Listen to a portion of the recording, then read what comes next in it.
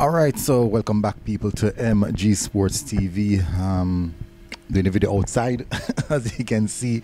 Yeah, it has been a really good day so far. I have to say, get up in my Arsenal gear, you know what I mean? But anyways, big up on yourself, people. Hopefully, you guys are doing good and everything is totally fine. We're gonna discuss the Reggae Boyz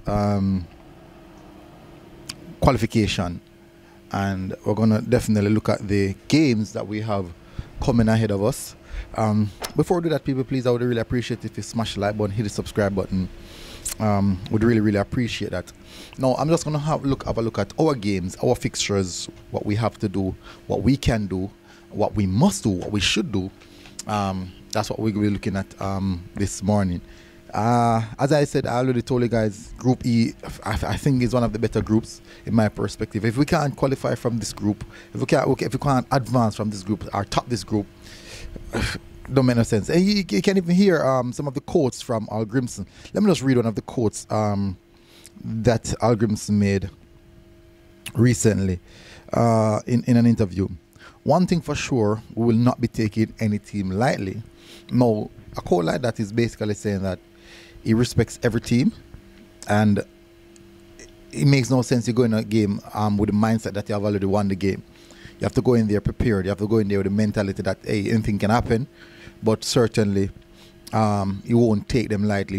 You acknowledge that all teams are coming here for a purpose, trying to fight, trying to get something, trying to make it to the World Cup, trying to top the group. All teams have the same objective. So in all aspects, I would definitely understand that. Now, finally, he said, our aim is 12 points, and that is what we are working towards. Now, 12 points is a golden number. It is feasible, unlikely. I personally, I don't think that we should be losing any game in this group. Actually, it's my personal view. A lot of people might say, "Boy, MG, you're speaking base." Or may I talk from outer? I speak from my ears. I'm not going to say the next one, but basically, I'm being a bit too cocky where that is concerned, and it's not. I don't think it's that. Me looking at the group: Guatemala, Dominican Republic, and Dominica. These are not the caliber teams that we should be worried about. Maybe in some sense, Guatemala away, just away. Other than that, I don't think this here has nothing for us to worry about. So let's have a look at the fixtures, people. So on Thursday, June 6th, Jamaica will place Dominican Republic. That's an interesting one. That's a very interesting one. I believe. I think that we should really be quite comfortable in this one, as interesting as it is. I'm not worried about these teams, none at all, and I don't think that me saying this is gonna make it look as if I'm being as I mentioned earlier, cocky or overly confident. But I don't think I should be worried about these teams. Versus Dominican Republic. Second game is June 9th versus Dominica. And also, I would say it's another team I'm not much worried about. So just these two games for this year. We have more games coming up, but I don't know why them just put two games alone. If it's a case, we could get rid of the World Cup qualifiers out of this year, that would be good. So just these two games so far for this particular year. So Thursday, June 6, 2024, and Sunday, June 9th, 2024. Now the next two games are going to be in 2025.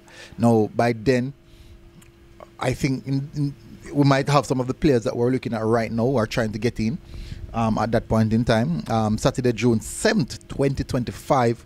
That's where we face the mighty, the big bad. No, my apologies. It's going to be the USV or BVI. That's going to be between British Virgin Island. And I don't think another game that I'm not really worried about. I think British Virgin Island is gonna win. I think I'm not sure, but it don't really matter to me. Really unsure. None of these two teams can win, and I'm not fearful of them. And people are coming in the comment section again with the CM, MG, this rate, whatever. Yeah, you can say all you want. I'm not fearful of none of these teams. The only team here I think might cause us a little bit of problems, I think, is Guatemala. and that would be in 2025, Tuesday, June 10th. That's all the way in 2025, and this is just a comfortable one, really, really easy one. Certainly one to look at. Nonetheless, I think that's a good matchup. One in which we should be quite easily and quite comfortable get it out of the way. Anyways, I won't say any longer with you guys. Hopefully you guys are doing good. 12 from 12, I say. I'm going with algorithms on this one, 12 from 12. But I'm just hopeful that we have a settled squad by that time, and we know what we are, know what we're doing, know what we're trying to do. All the players are fond of Al Grimson's playing style, know what to expect from him, all the intricacies of how he plays, and I think we should be performing a lot better by then. But these two games, first of all in June, is going to be a good highlight on what we intend to do, because if we don't see a settled side, I think in some sense that might be a bit worrying, because I believe that we should have a settled side by now. We're entering into the World Cup qualifiers. I believe we should have a settled team by now specifically, and not much chopping and changing at this point in time. But we saw this one proceed, people. Anyways, tell us what you think about these matchups. Tell us what you think about these dates. Very, very far off dates. Two this year, two next year. Cheese. It's like taking candy from a baby in my perspective. As I said, us Guatemala away. I might be a bit worried about just that alone. Anyways, big up on yourself, people. Smash the like button, hit the subscribe button if you're here for the first time, and I'll see you guys again. Until next time, MG Sports TV. We are out. Boom.